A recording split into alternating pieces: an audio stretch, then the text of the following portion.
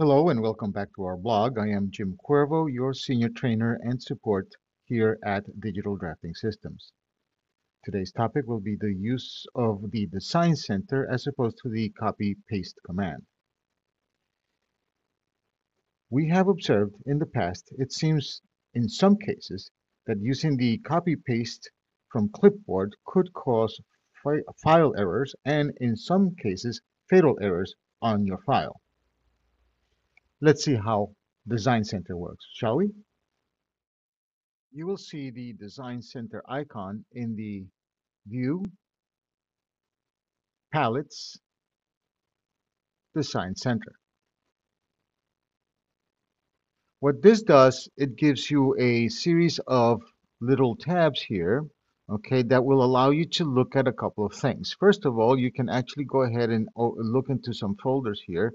As you can see, this actually basically leads you right into the sample files. Fortunately, though, you can actually come in here and continue to navigate anywhere you need to in order to go ahead into specific folders that contain the files that you are looking for in order to transfer information from that file to the current one. And that really is what Design Center does. So this would be your exploration item. In this section in here, if you have a file opened, then this is where it shows you where the open file are, or rather what is contained in the open files that you have here. In this case, we have Fire Stairs, which is actually hosted also as an external reference in GIM 9.11.23. Okay, so we have this ability to actually go into these particular databases of the actual file here, and we can look at several aspects of it into the external references. For example, we see that in the external references, we have the Fire Stairs there. In the visual styles, we have all the visual styles that we can actually transfer back and forth. If we've created new ones, obviously, then we can add them to the particular files. You have your text styles, your table styles, your section view styles, your multi-leader styles, line types that you might have loaded or created specifically for this particular drawing, the layouts, you can pass them back and forth also, layers, dimension styles, and detail view styles. Now, the real important part for us here is this particular one now, which is going to be the blocks, okay? Why?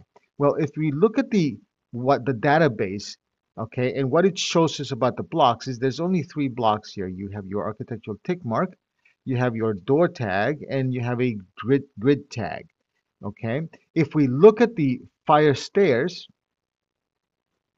blocks also, we see that we have this very interesting door tag. Now let's take a look and see about that door tag that is actually in the actual Fire Stairs file. Let's go ahead and close this. We will come back and open it up again. And we're actually talking about this particular door here that we want to also place here. Okay, but if we look at the external reference, which in this case is what this is, but we're actually going to be looking at the file itself as a file rather than an external reference, we see that this particular door is actually part of that. So if we open up the Fire Stairs, which is right here, we notice that here's the stairs, and if we select the stairs, we notice that there's some interesting things about that. And specifically, this particular door was created so it will fit any size door opening. Actually, if we actually look at this in the properties section, you will see a couple of things here. Rotation, annotation, here in the door openings. We have multiple sizes here, okay? So this is a very smart door, and we actually want it in this drawing, okay? So how do we pass it over without doing the copy-paste command from the clipboard? Well, it's very easy. If you go to your Design Center, okay, you see that this is here. All you really have to do is drag and drop it and release. This now becomes a permanent part of the particular drawing that you actually dropped it into. Okay, and if we actually close this now, because we've seen this for a second, we're going to come back in a moment here. Okay, and we see this now, we take a look at it by going and selecting it, right clicking, and go into properties door openings right here. Okay, and if we open that up, we see that it has all of the sizes. As you can tell, this particular door is very smart. It knows all kinds of sizes that it can actually be used in for openings. Okay.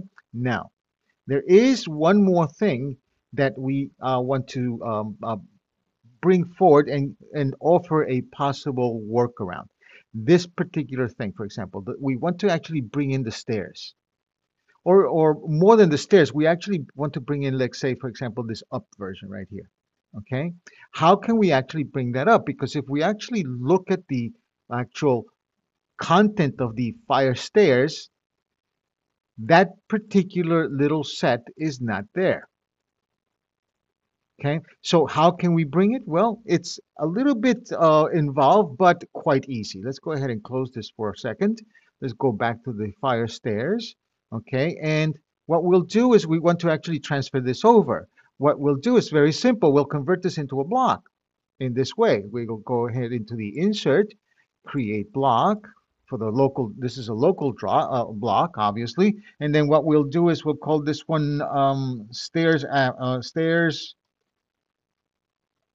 up direction.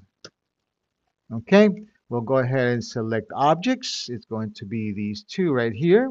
Okay, obviously then they're now selected and we go hit the enter key. We know how this works. It's telling us how many objects are selected.